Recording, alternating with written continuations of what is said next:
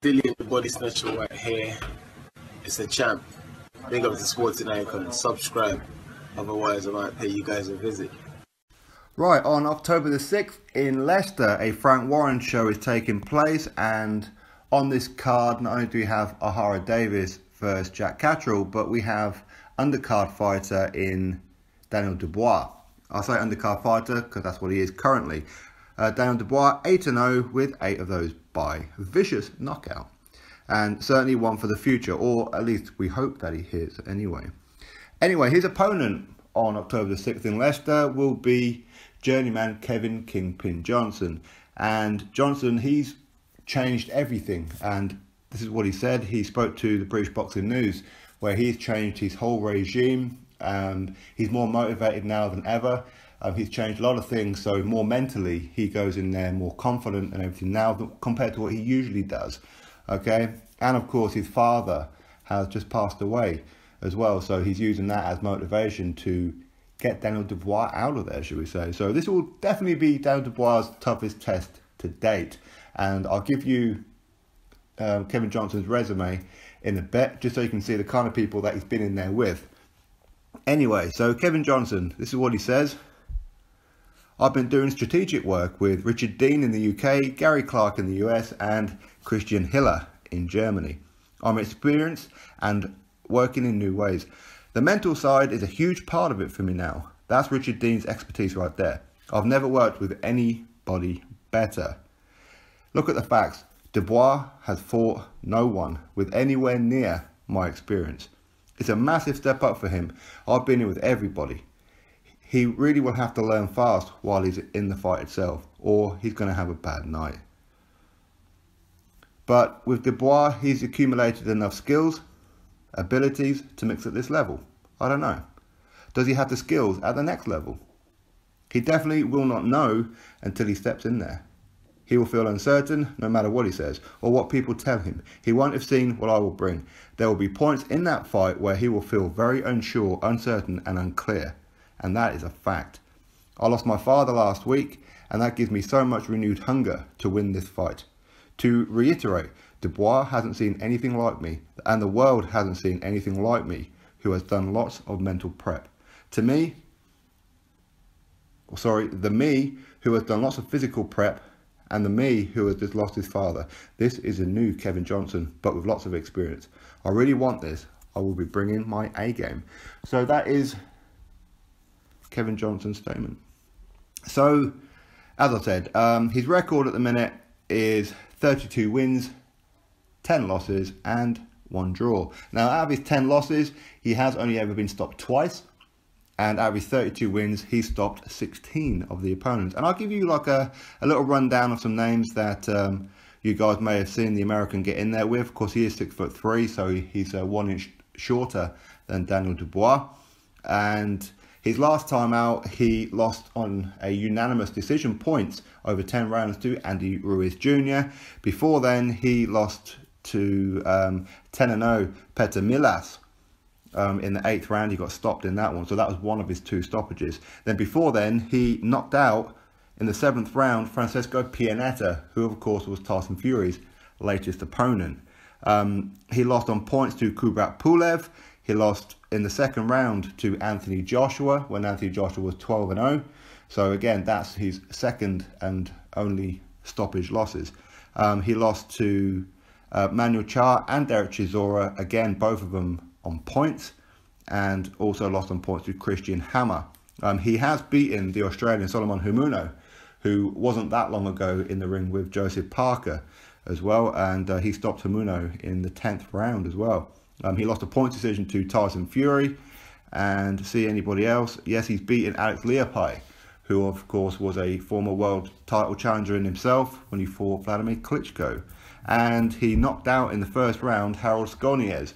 For those of you who may not have heard that name before, he's the only guy to have legitimately knocked down Deontay Wilder in the pro game. And he knocked down Deontay Wilder in round number 2. Wilder did come back and stop him in the 4th round, I think it was. Anyway, Kevin Johnson stopped Harold Skoniez in the 1st round. And he lost a point decision as well, 2-1 Vitaly Klitschko. So he's been around the block. There's no two ways about it. Yeah, this is going to be his toughest test for Daniel Dubois. But if Daniel Dubois can go in there and try and beast him and steamroll him, then he's got a very good shot at getting him out of there early. But a renewed Kevin Johnson could be a dangerous Kevin Johnson. Maybe. We're going to have to wait and see. This is Dubois' 9th pro fight. We could argue due to his lack of amateur experience, and for me, I do blame Frank Warren for that. He tempted him with the money to leave the amateur game real quick, obviously because he was worried that somebody else was going to snap him up if Dubois went to the Olympics and potentially won it, right? So he took him out of the amateur setup real quick.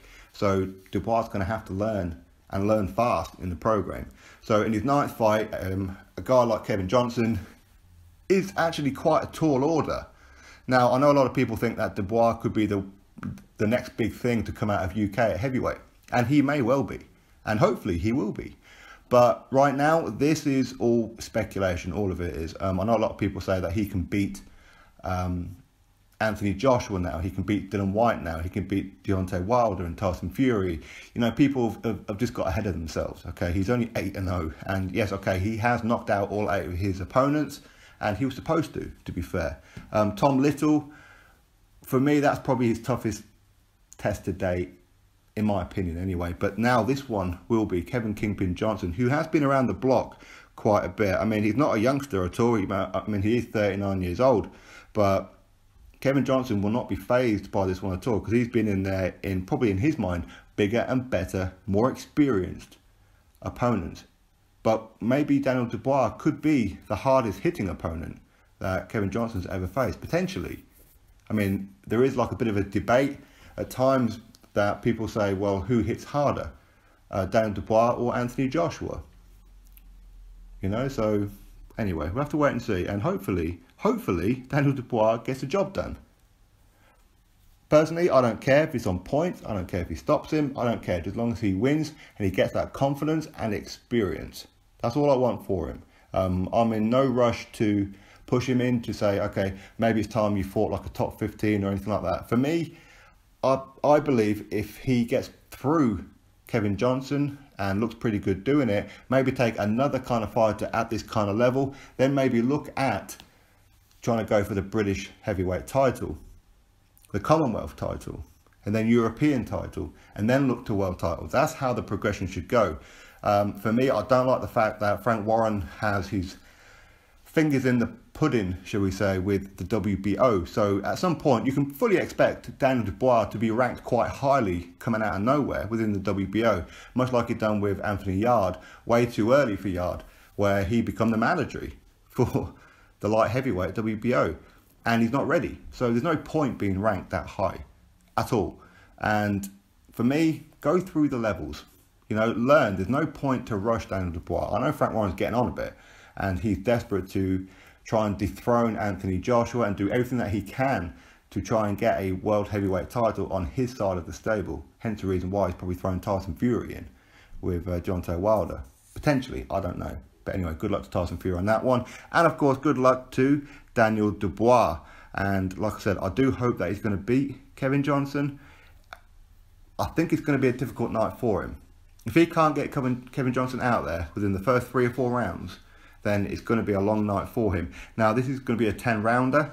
I don't really foresee it going the distance, but Dubois is going to have to be careful on this one. It's all very well that you know, he goes in there and starts swinging for the fences, which he does. And over the last couple of fights, Daniel Dubois has been tagged, but luckily not by anybody with any kind of great power. Kevin Johnson does have some knockout power. Not excessive, but he does have it. And if he hits Daniel Dubois, we're going to see what kind of chin Dubois has. And Daniel Dubois, actually, it's his birthday today. He's 22 years old today, so happy birthday to him. No, sorry, 21 years old today. So happy birthday to Daniel Dubois. But anyway, October the 6th, over there in Leicester, on the Ohara Davies and Jack Catterall undercard Frank Warren show. You drop your thoughts below, click that thumbs up and subscribe. Catch you all on the very next video.